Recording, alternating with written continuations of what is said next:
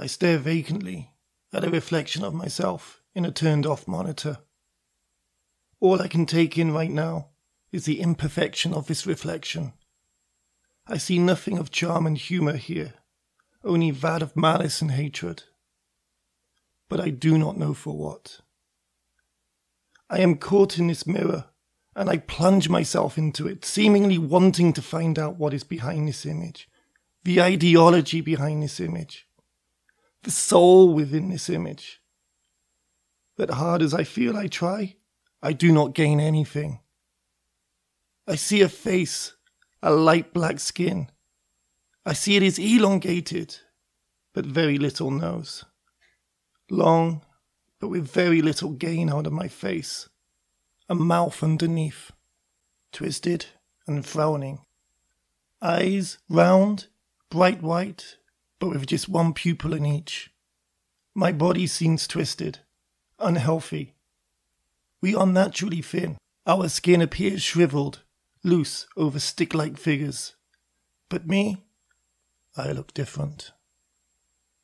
Turning away, I allow myself to remember that the image is there, and as long as I remain in this position, it will be there. So I try to keep it away from my vision. But it does not matter.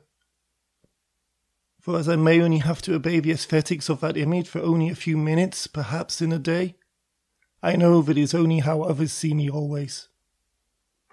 I wish that it could not be. That I could be someone else. Not just their body, but their mind too. But I am aware that someone else would have to bear the indignity of being this creature that I am.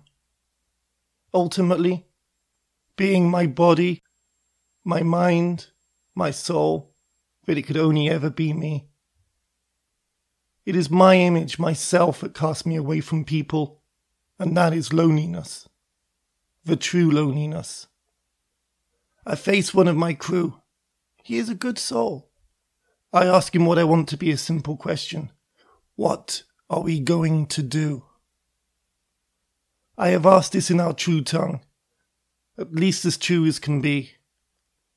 It was formed many years ago, comprising the many different tongues of our many different nationalities.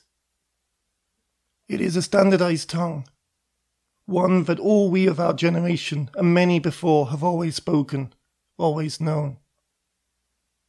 Though many fundamentalists do not like this. But my reasons for using this tongue are to get closer to the heart of the soul in mind. Skirnage, for I believe that it is Skirnage, is slightly taken aback, but not until he realizes the language in which he speaks, for it is no longer the norm. For I have not made it the norm. Well, Sire William, and it is here that I cut him off, for in this instance, I do not want to be called by my adopted name. No, I say.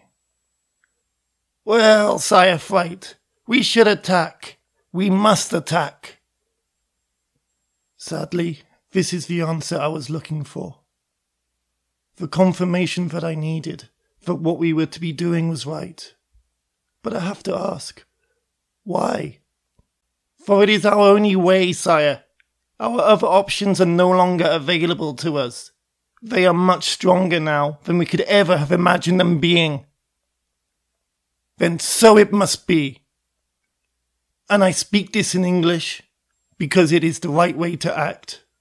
Our fleet has now reached Earth. We are finally here, though it is taking a long time. And yet there is still much to do, many preparations to be made. Now, more than ever, we must be unified, and it is me that must ensure this. Yet it is Earth, and our whole purpose here that has caused dissolution in the first place. I am tortured by dreams of Holly at night. I wish she was here to guide me through this. But no, she is not. It is therefore down to me, and only me.